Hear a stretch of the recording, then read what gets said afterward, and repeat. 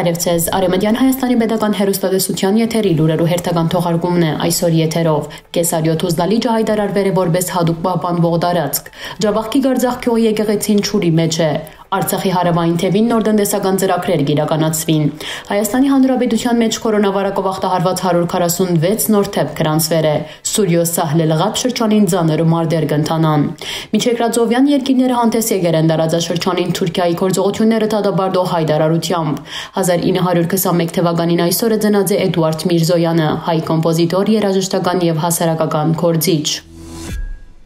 Արեւմտեան Հայաստանի Կեսարյա նահանգին մեջ գտնվող Թուզլա լիճը յայտարարուեր է որպէս յատուկ պաշտպանված զգայուն տարածք։ Թուզլա լիճը տեկտոնիկ ձևավորված աղի լիճ է, որը կգտնվի Կեսարյա նահանգի Սարօղլան գավառին մեջ։ Ձովի մակերևույթն 1131 մետր բարձրության վրա։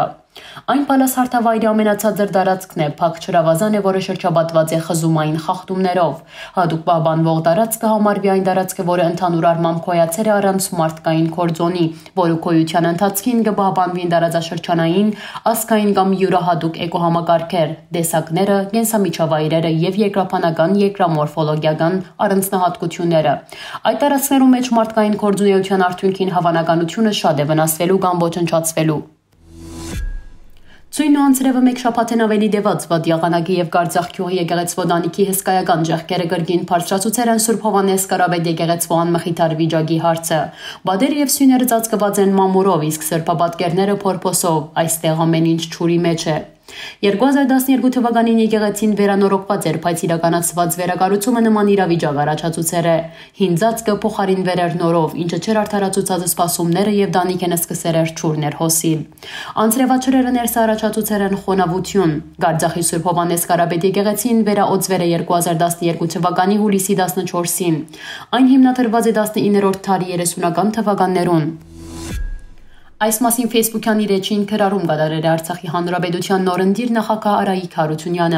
Հայաստանի Հանրապետության անվտանգության խորհրդի քարտուղար Արմեն Գրիգորյանի հետ շաբթվա առաջին օրը ոչ պաշտոնական այցով Հանրապետության հարավային թեւին էինք։ Բարենային անվտանգության ապահովման համատեքստին արդյունավետ քննարկումներ ունեցել ենք շարք տնտեսական նշանակության ծրագրերու իրականացման շուրջ, գրել է Ալիքին։ Հայաստանի մեջ կորոնավարակով ախտահարված 146 նոր դէպք գրանցվել է, ընդհանուր առմամբ մայիսի 12-ին հաստատվել է կորոնավարակի 3538 դէպք։ Այս մասին կհայտնի հիվանդություններու կանխարգելման եւ վերահսկման ազգային կենտրոնը։ Այս պահին փաստացի կբուժվի 2042 մարդ, ընդհանուր փորձաքննության թիվը կկազմի 33313, առողջացել են 1430 քաղաքացի, ընդհանուր առմամբ գրանցվել է կորոնավարակով մահացածներու 47 դէպք եւ մահվան 19 անուղղակի դէպք։ Այս մասին գրած է Արեւելք.am-ը հայտնելով, որ սուրյական բանակը անտրտվելի է։ Սուրյո բանակի պաշտպանական թիրքեր թիրախ դարձած են ահաբեկչական գրողներու, աղբյուրը կնշե, որ 3 ծանր մարտեր տեղի ունեցած են համայի մերձ գտնվող եւ Սահլել եւ Ժաբալ Զաուիետ շրջաններուն մեջ, ուր իսլամական թուրքիստանական անունով հայտնի կազմակերպության ահաբեկիչներ հաունդիբի հրթիռներով հարվածներ հաստուցած են շրջանի անվտանգության հսկող Սուրյո բանակի պաշտպանական թիրքերու ուղղությամբ։ Ավելի ուշ ահաբեկիչներ կորձի դրած են ականված ինքնաշարժներ, որոնց պայթումին հետևանքով զոհված են Սուրյո բանակի 29 զինվորներ։ Բանակի մոտիկ աղբյուրներ նաեւ հաղորդած են, որ Սուրյո բանակի ցերնարգած քայլերուն հետևանքով մեծ թիվով ահաբեկիչները սպաննված են, իսկ անոնց մեկ կարևոր մասը ստիպված եղած է նահանջել մարտի դաշտին մեջ թողելով մեծ քանակությամբ զենք եւ զինամթերք։ Ներկայ դրությամբ շրջանին մեջ կդիրե զգուշավոր հանդարտություն։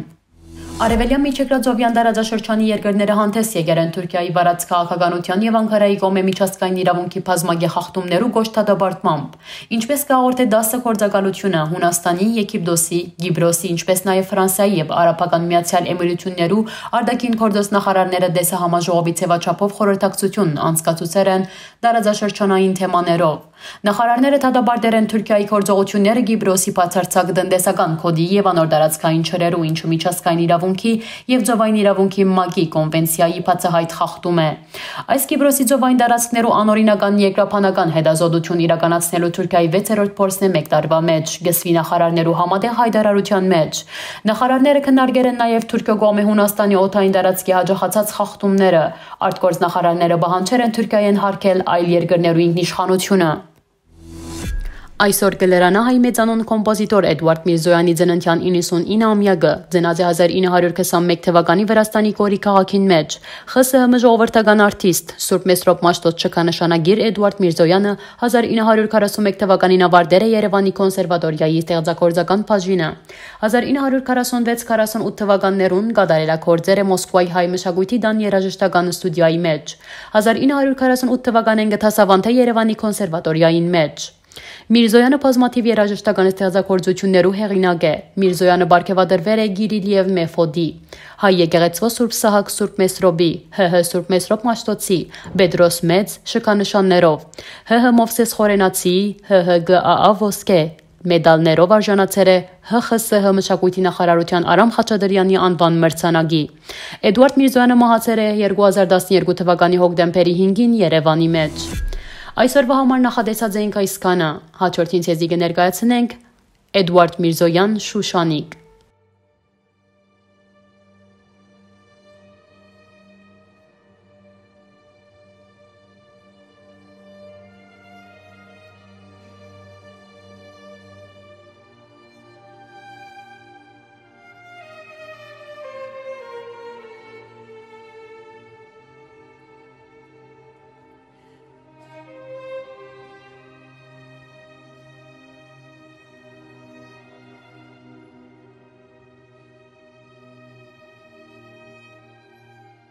Դեսարվակ ամբողջական դարբերակը ներկայացված Արեւմտեան Հայաստանի պետական հեռուստադեսության պաշտոնական կայքէջեն։ Մնացեք խաղաղությամբ։